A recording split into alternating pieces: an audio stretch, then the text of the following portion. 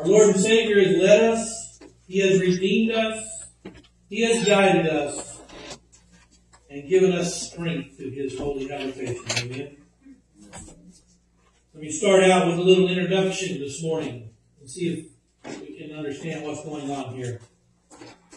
Give ear, O my people, to my law. Incline your ears to the words of my mouth.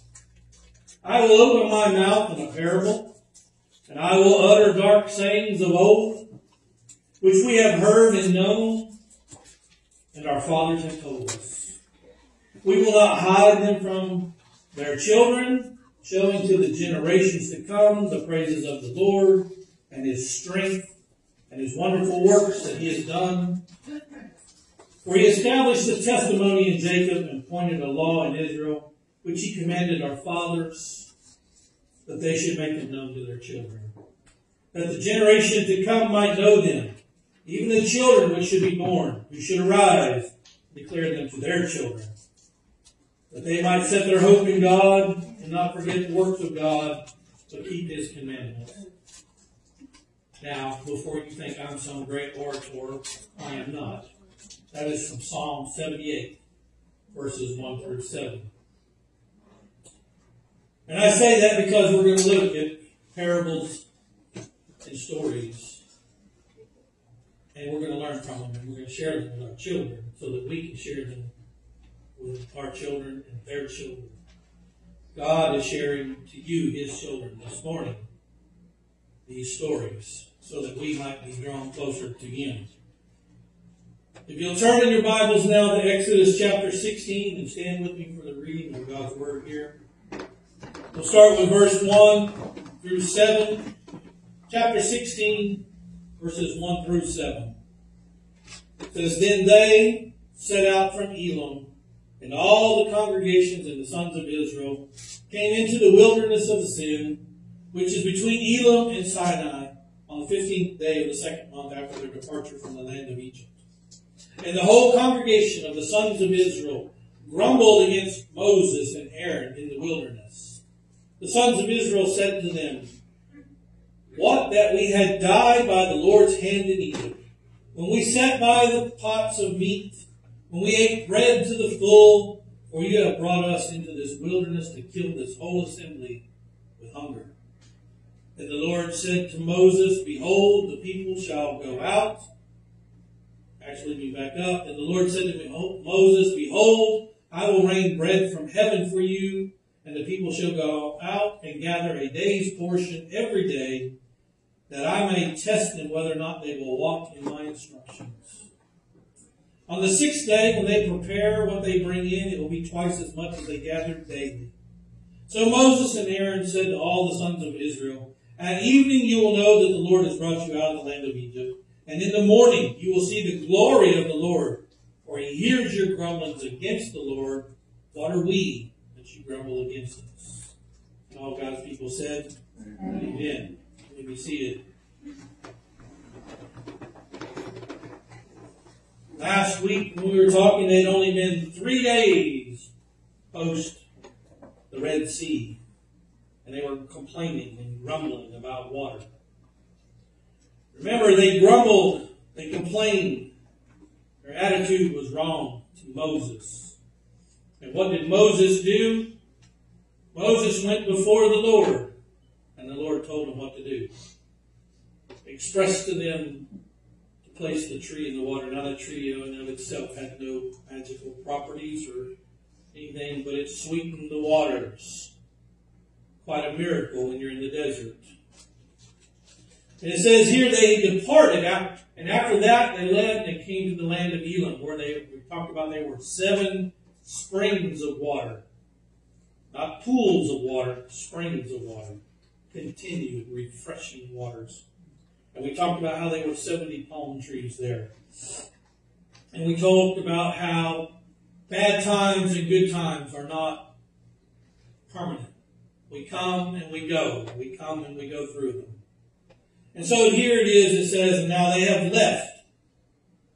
And they went into the wilderness. It's pronounced Zin, but you can say sin. Now this is not sin like you and I understand sin, but I do find it ironic.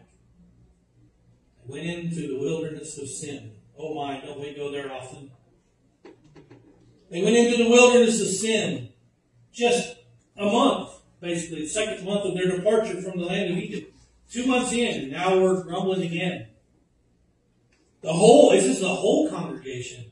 It wasn't just a few of them. It says the whole congregation of the sons of Israel. Who did they grumble against?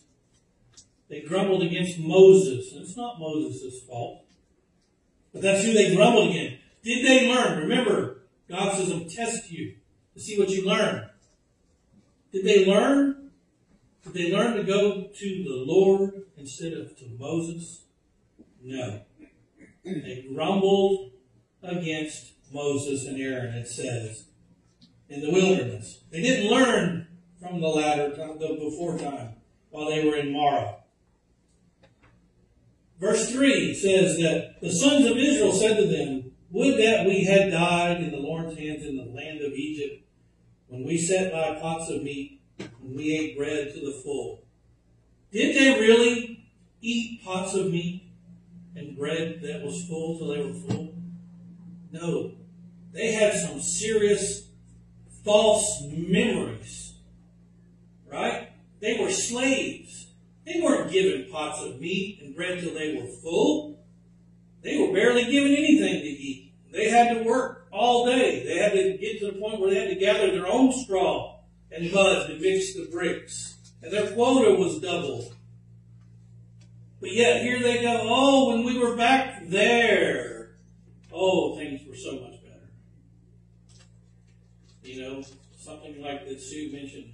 The church is moving forward. It would be easy for you all to sit here and go, oh, brother, before we started moving forward, things were much better. We were happy. We weren't being attacked. We weren't being hurt. We were okay, right? I mean, that's really what's going on here. And so, when we sat by, so they were having their selective memories. I want you to notice something this time, though, in verse 4. It says, then the Lord said to Moses, guess what? Moses didn't even get time to go before God this time. God started, he initiated this conversation. And he tells Moses, says, behold, I'm going to rain bread from heaven for you and the people. And he tells them, in the mornings you're going to go out and you're going to gather a day's portion every day. Why? That I may test them. Again, God's like, are you going to learn something here? He's going to test them whether or not, listen, it says, whether or not they will walk in my instructions. So oftentimes we try not to walk in his instructions and we try to walk in our own strengths, do we not? And this is what he says. Every day you'll go out and you'll pick your portion for the day. And on the sixth day, they prepare what they bring in. It will be twice as much as they gather daily. And it goes on. And Moses and them go and repeat what God has told them. And verse 7 it says, in the morning, this is Moses speaking to the people, and you will see the glory of the Lord. How many times have we received blessings that we don't even think about them as being the glory of the Lord? He doesn't have to give us a thing. Nothing. And yet he so graciously gives it and provides it. And it says, you will see the glory of the Lord. Why? Because God says, hey, you're grumbling against me. You're sinning against me. He left Moses and Aaron out of the equation this time. And so he provides, he rains the bread on them. And he provides meat as we go further in the chapter. Because they said they didn't have any meat to eat. And God provides all the quail they can handle. I mean, there's so many of them, they can just swat them out of the air. Right? So that why? So they could see the glory of the Lord. In verse 10 it says, and it came about, as Aaron spoke to the whole congregation of the sons of Israel, that they looked towards the wilderness. And behold, the glory of the Lord appeared in the cloud Folks, when we are in a storm, when we are looking into the wilderness, when we're looking into darkness, we need to look for the glory of the Lord. Count your blessings, name them one by one.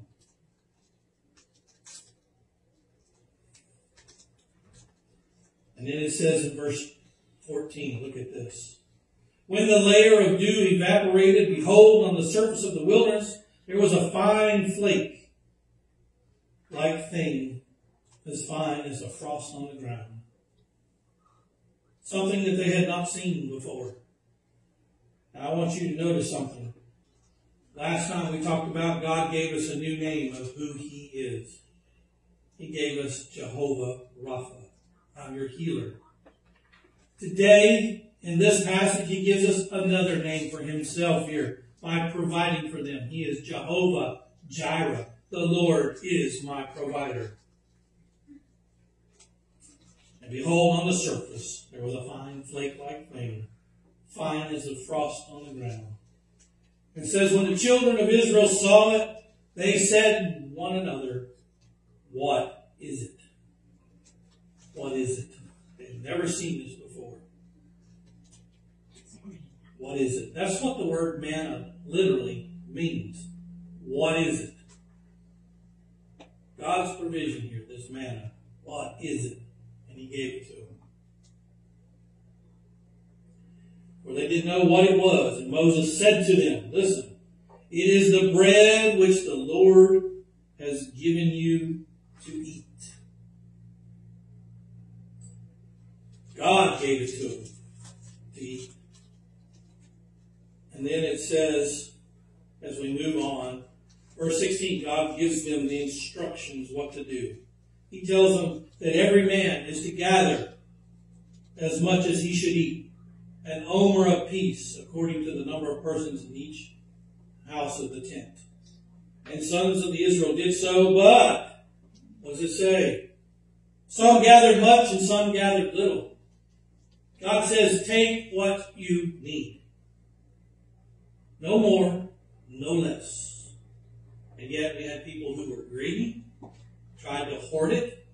We had some, for whatever reason, didn't even get what they thought should have been enough. The Lord said they didn't take very much.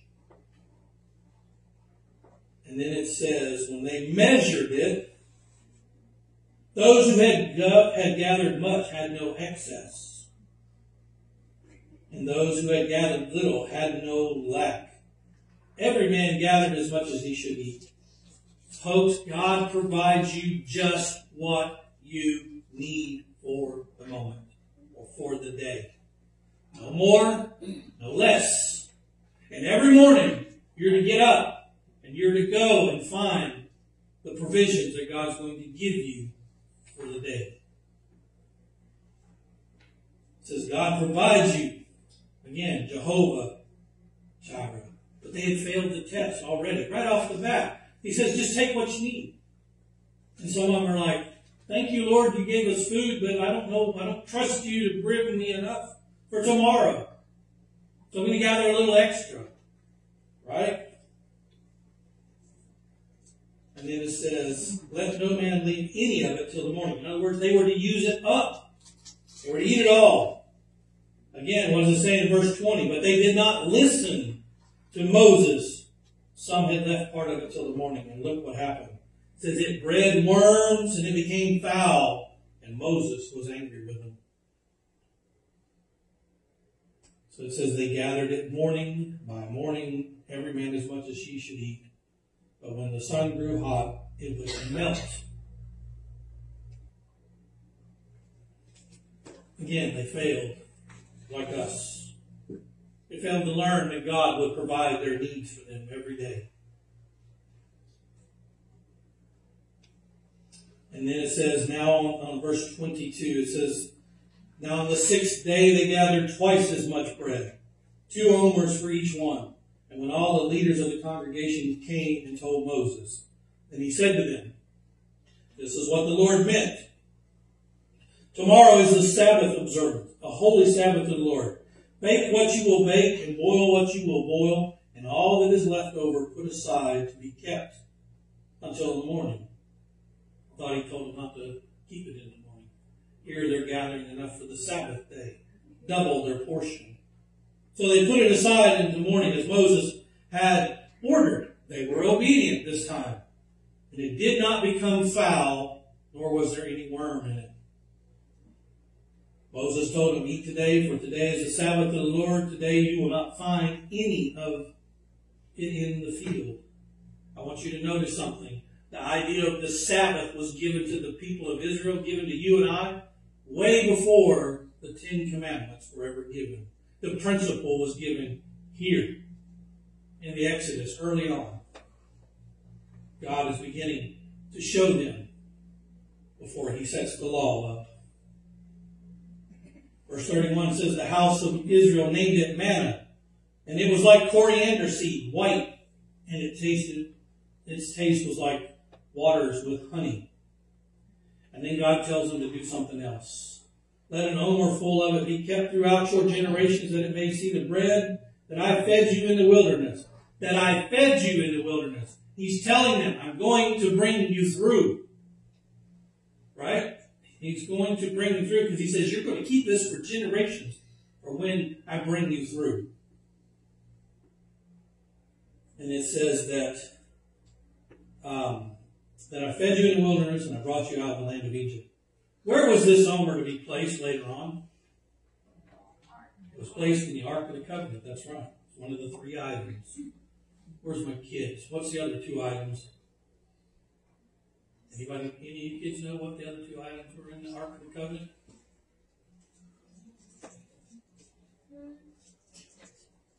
All right, big kids. Anybody have any idea what was in the Ark besides the bread? 10 Commandments. What? 10 Commandments. 10 Commandments, and what else? Aaron's staff. Aaron's rod, and what was he doing? Budding. Budding, and perpetual budding. Very good. All right, kids, did you learn something there? Yes? Good.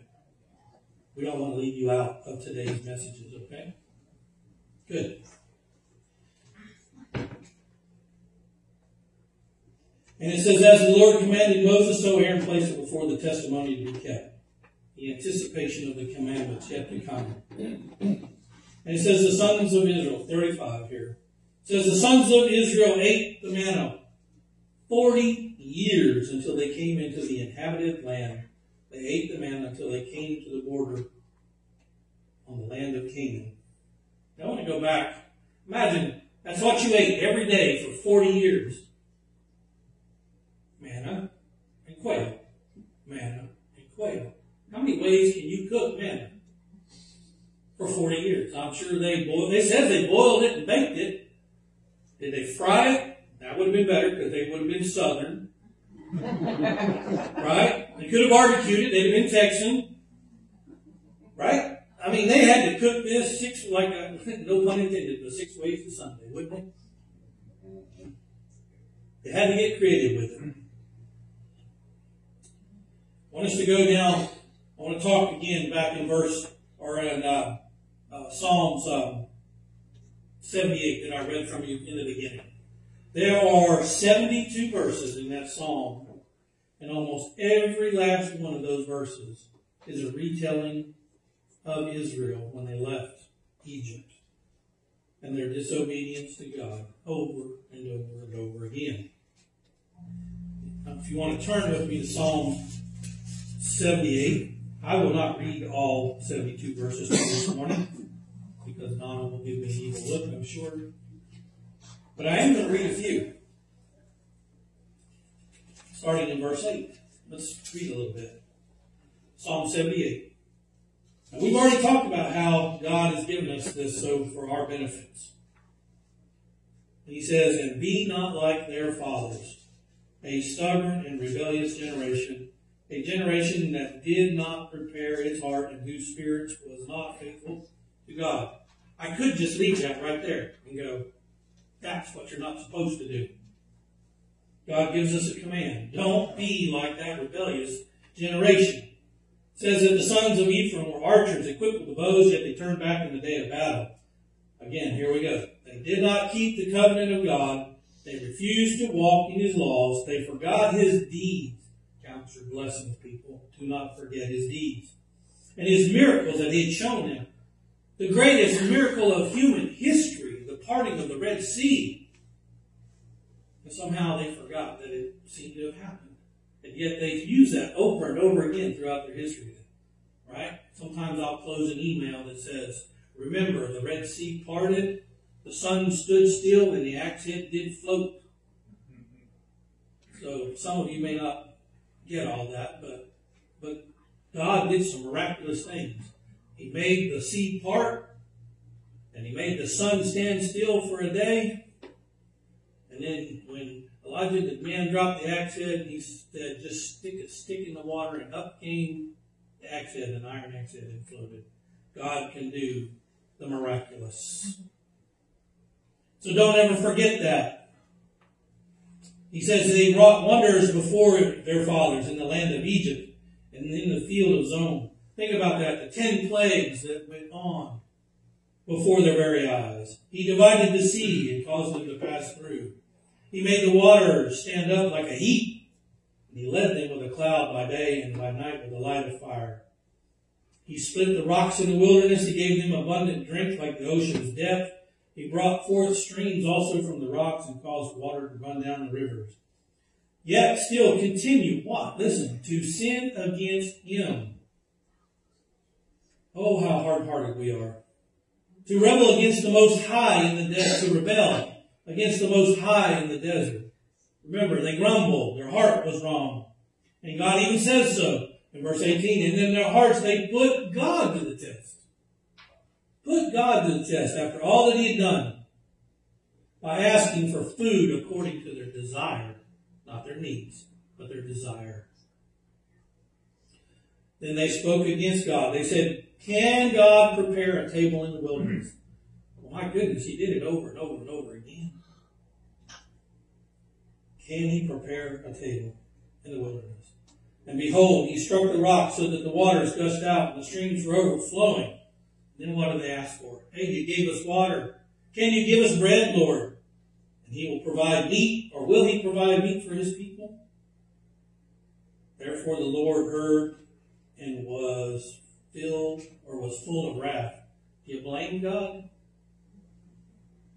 A fire was kindled against Jacob, and the anger also mounted against Israel, because they did not believe, they did not trust in His salvation. Yet He commanded the clouds above and opened the doors of heaven, and He rained down manna upon them. In spite of their evil, in spite of their wickedness, God still provided what they needed. Absolutely in abundance, really, because it says it rained down. Listen to what He says. And He gave them food from heaven. Man did eat the bread of angels. He sent food in abundance. He sent them the bread of angels. They feasted on it for 40 years. They feasted on the bread of angels for 40 years. Oh, that you and I would desire the bread of angels. Desire to be filled by God Himself.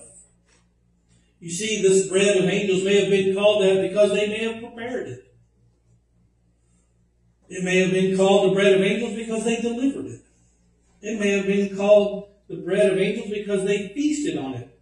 All this is conjecture, but I want you to notice there are certainties about the manna given here. The Bible tells us this delicacy tasted like honey. It had to be perfect. It was perfectly balanced.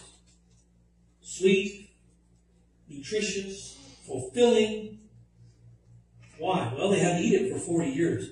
God didn't send them Snicker bars and put it around the campground. He gave them exactly what they needed.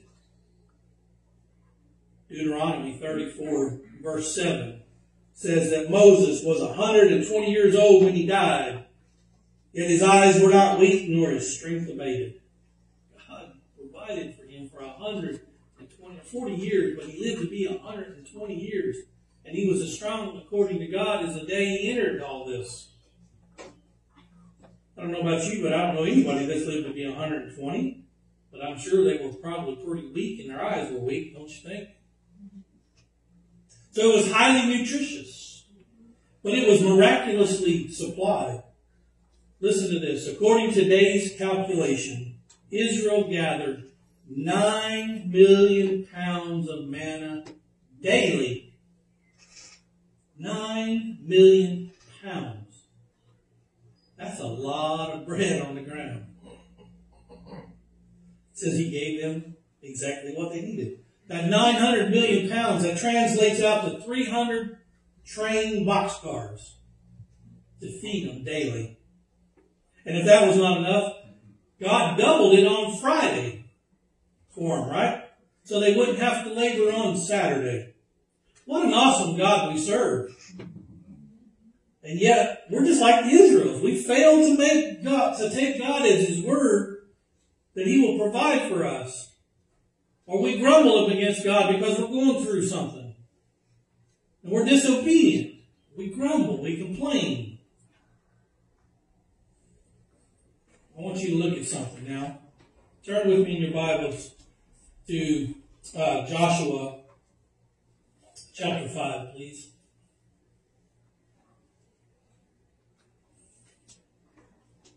Joshua chapter 5, verses 10 and 12. Joshua chapter 5, verses 10 through 12.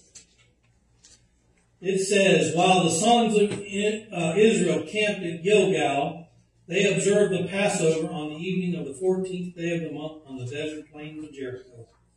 On the day after Passover, on that very day, they ate some of the produce of the land, unleavened cakes and parched grain. This next verse, listen. The manna ceased on the day after they had eaten some of the produce of the land, so that the sons of Israel no longer had manna, but they ate some of the yield of the land of Canaan during that year. Folks, God provided everything they needed till they got to Gilgal. Gilgal was in the promised land that God said, I'm going to give to you. And what does it say? They ate from the promised land, and God says, okay, you're there. Now you need to stop. I'm not going to provide the manna for you anymore. Why? This generation that had come through to get to the promised land, remember, the older generation had died out. Right? So this group of people, this is all they've ever known. They get up in the morning, they open up the door, there's an Uber delivery right there of manna. Right? They go out the door in the evening, they look up, here comes a bird in the hand. Right? That's all they ever knew. For 40 years, that's all they knew. They weren't agricultural.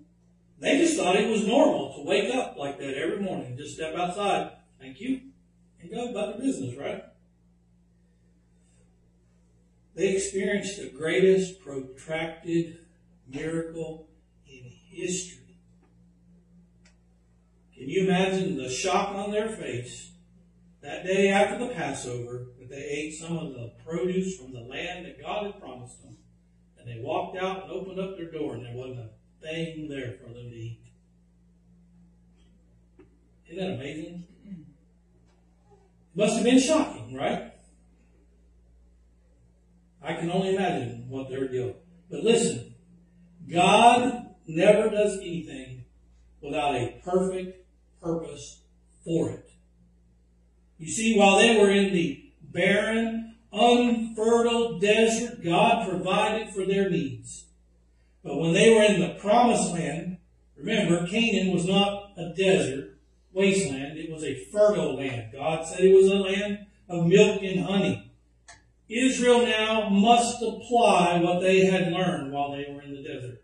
That God would provide what they needed when they were in the desert. God had promised them a land to give to them, and He has brought them there to it. You see, God will give us the manna that we need when we are in the desert. When we're going through these trials and tribulations, He gives us manna. Right? If we will only take it and not grumble about the things that are going on. God will do it by His supernatural provisions. when we're in the promised land, He expects us to apply the laws of His words in the sowing and the reaping thereof. God says, if you'll do this, then I'll do that. I promise to do that. We must stand on those promises. We must claim those promises. I am not preaching prosperity gospel by name it and claim it, grab it and take it, right? No, that's not what or blab it and grab it. That's not what I'm saying. What I'm saying, we are to apply the principles that God has laid out for us. That is, we're to take the words of God and we're to be obedient unto them, applying them to our lives. No grumbling, no fussing, no woe is me attitude. Oh, how easy it is to get that way. I was kind of grumpy yesterday until I came up here to the office to sit and work for a while. And by the time I got done, I was happy again. Why? Because I was in the presence of my Lord. God's supernatural provision stopped. Why? Because He is asking us to draw closer to Him and to trust Him and to believe in Him and to become more Christ-like. He wants us to leave Egypt. He wants us to cross the sea. He wants us to wade out into the waters of Jordan in faith and see Him once again part the waters. Not only long enough for Israel to cross over into the promised land, but long enough that the waters held back that they put 12-stone memorial right in the middle of the waterbed, or the riverbed. God stops it to mature Israel. It's like weaning a calf or a child even. It's time for them to stop being supplied everything. It's teaching them how to do things in His own words and His strength. The manna stops for another reason, and I think it's a great reason. It prevents spiritual complacency. When God gives you everything you need, pretty soon you don't even, God's going to give it to you, God's going to give it to you, God's going to. And we just actually get more sinful when we do that. Instead of being grateful for what He's given us, we just come to expect it now. Yes, there's a difference in, you can expect things the right way and you can expect things the wrong way. When I expect that God's going to do something in my life, it's because I trust what He said. I'm not expecting it because I deserve it. Because if we got what we deserve, none of us would be here. So when did this stop? It stopped when they got to the promised land. God had stopped them, sustained them through the promised land. He had provided everything they needed. But the question is, if God was providing them everything they needed, they were in the promised land, do you think that they would have marched forward to Jericho? Do you think they would have went further? No, they'd have been satisfied right where they were at. God wanted them to draw on His promises to them. That was that He was going to give them the promised land. He was going to help them. He wanted them to act in faith. He wanted them to march forward. He wanted them to rout out their enemies and claim the promised land. And guess where the food's going to be?